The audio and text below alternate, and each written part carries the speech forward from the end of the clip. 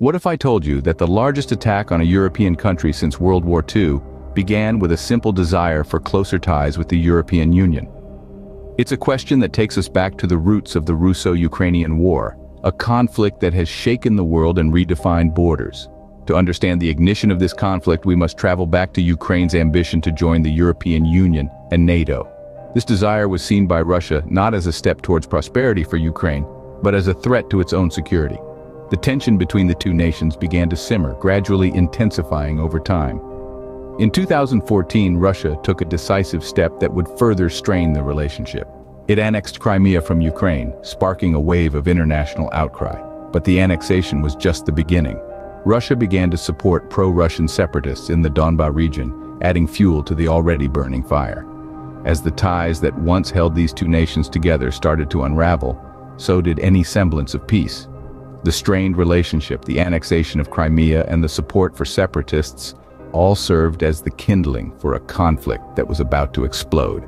As tensions escalated, a full-scale war was on the horizon, changing the geopolitical landscape forever.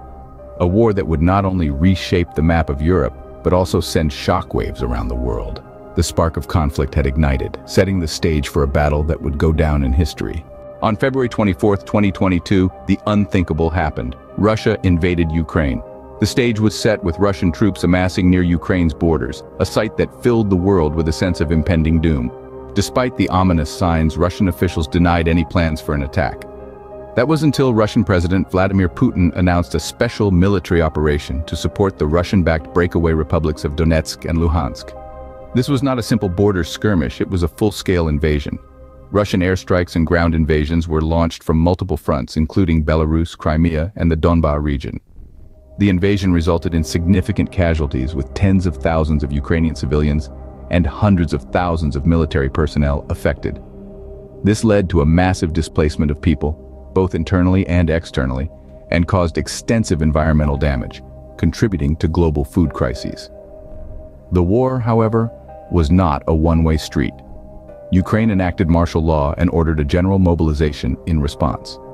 Despite the overwhelming force, Russian troops faced logistical challenges and strong resistance on the northern front, leading to their retreat by April 2022. But this retreat did not signal the end of the invasion.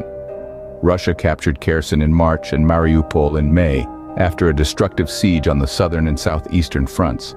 They continued to bomb military and civilian targets far from the front line, including the energy grid. In the face of this aggressive advance, Ukraine proved resilient. They launched successful counteroffensives in the south and east, leading to the illegal annexation of 4 partly occupied regions by Russia. Ukraine retook parts of Kherson Oblast, including the city of Kherson, in November.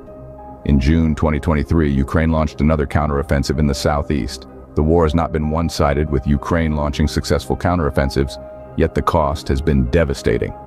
Fast forward to today, what is the state of the Russo-Ukrainian War? The conflict rages on, punctuated by Russia's illegal annexation of 4 partly occupied regions and Ukraine's relentless counteroffensives. The war has become a grueling endurance test, a battle of resilience and resolve, with each side doggedly holding their ground. In the global arena, the response has been unanimous, a chorus of condemnation against Russia's actions. Countries far and wide have imposed sanctions on Russia and Belarus, putting pressure on their economies in a bid to curb their aggressive tactics. The world watches, united in its stand against the invasion, as aid flows into Ukraine, supporting the country in its time of need. But it's not just about economic sanctions and aid. The International Criminal Court has opened investigations into possible crimes against humanity, war crimes, abduction of children, and genocide.